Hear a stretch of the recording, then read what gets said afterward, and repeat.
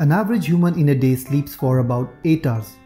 Saying this, do you know that in a year, which means in 365 days, we sleep for about 121 days? And thus if you live for next 75 years, you would have spent almost 25 years of your life sleeping. Isn't it interesting? Well, dreams are one of the most fascinating and mystifying aspects of sleep, where you can fly like Superman, fight with ninja, solve most complex puzzle, and face your most deeper fear or fantasy. The quest to understand the purpose and interpretation of dream is not new to humankind, but date back to more than 1000 years BC. Despite the advancing scientific knowledge, there is much that still remains unknown about both sleep and dream. Even the most fundamental question is still unresolved, which is, why do we dream?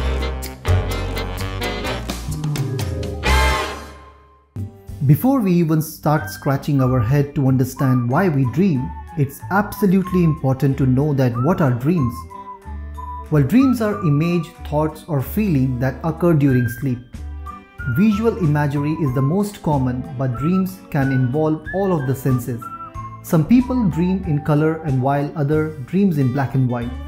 People who are blind tend to have more dreams component related to sound, taste and smell.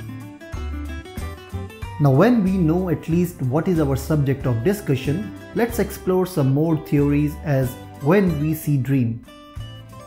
Dreams can happen at any time during sleep, but you have your most vivid dreams during a phase called REM, that is rapid eye movement, when your brain is most active. Some experts say we dream at least 4 to 6 times a night. Well, according to scientists, our sleep is usually divided into two parts, REM and NREM. NREM is further split into other sections. During a typical night, your sleep alternates through cycles of REM and NREM sleep about every 90 minutes. The REM stage accounts for approximately 25% of sleep time, while the NREM stage takes up the other 75%. Ideally, you want to achieve 5 or 6 full sleep cycles, the equivalent to 7.5 or 9 hours of sleep each night, which make you more refreshed and rested next day. Wait, before we actually discuss REM stage in detail, it's quiz time. Do you know what is REM? Please take a pause and drop your answer in comment box. And also I would recommend you to please click the subscribe button below the video and click the notification bell icon so that you can be a part of our Breaking Code family. Well, let's come back to our topic, which is REM sleep. While you are in the REM stage of sleep, your eyes move rapidly back and forth under your closed lid. It is during this stage that most of your dream takes place. At the same time, your muscles become temporarily paralyzed. Well, it's important so that you don't attempt to act out those dreams. REM sleep involves more brain activity than NREM and is considered a more wakeful state as your heart rate and blood pressure increases to level close to what you experience when you are awake. Why is REM sleep important? Well, REM sleep plays a significant role in helping your brain consolidate and process new information. This information is then retained in your long-term memory. REM sleep also helps to ensure better mental concentration and mood regulation. Well, two things that are critical to both your daily work performance and overall quality of life. The negative effects from lack of REM sleep are serious. Without this critical sleep stage, your immune system could be weakened. You may experience pain more deeply, and the growth of your new healthy cells and tissue in the body might be blocked. Poor REM sleep may be due to sleep disorders such as insomnia or obstructive sleep apnea, which causes you to wake during the night. Why do we sleep and dream? By now we have a fair idea about sleep and dreams. Let's jump straight into why we dream. Although much controversy remains in an attempt to answer this question, research to date suggests that sleep and dreaming are linked to mood control, learning and repair of the body and mind. One night of sleep loss affected post-sleep mood, increasing anxiety and decreasing clear thinking.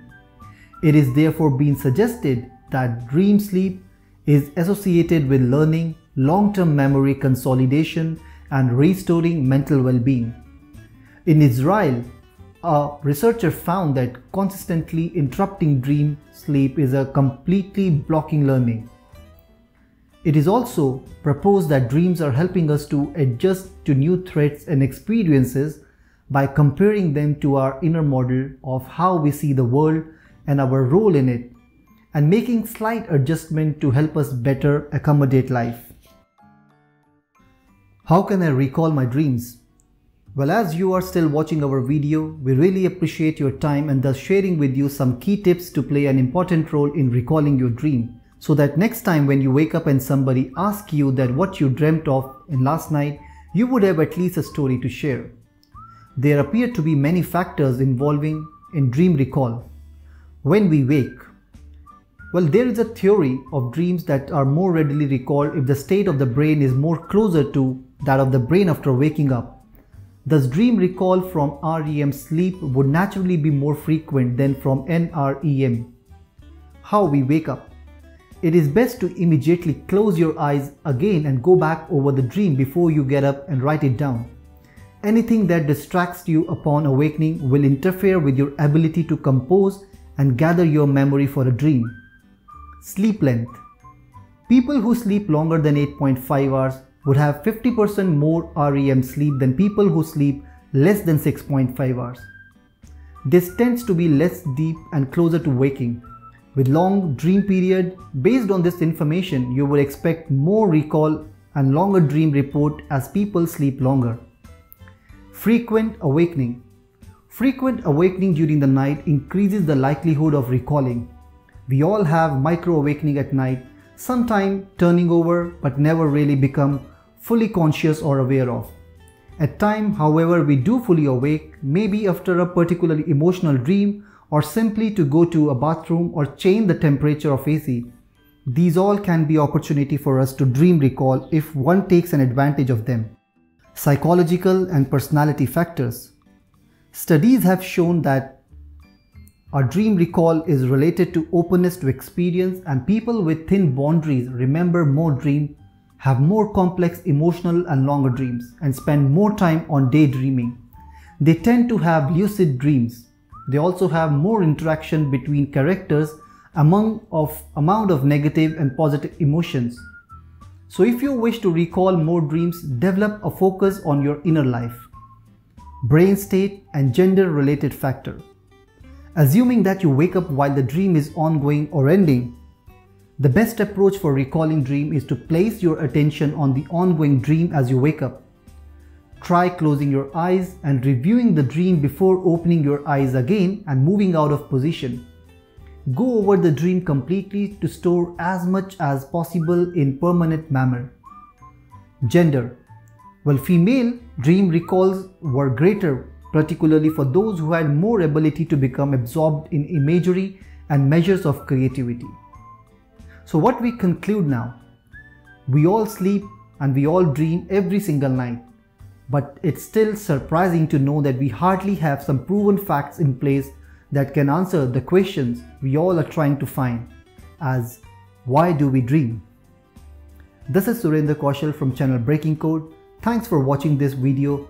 Please share it with others so that they can also be a part of our wonderful family. Thank you.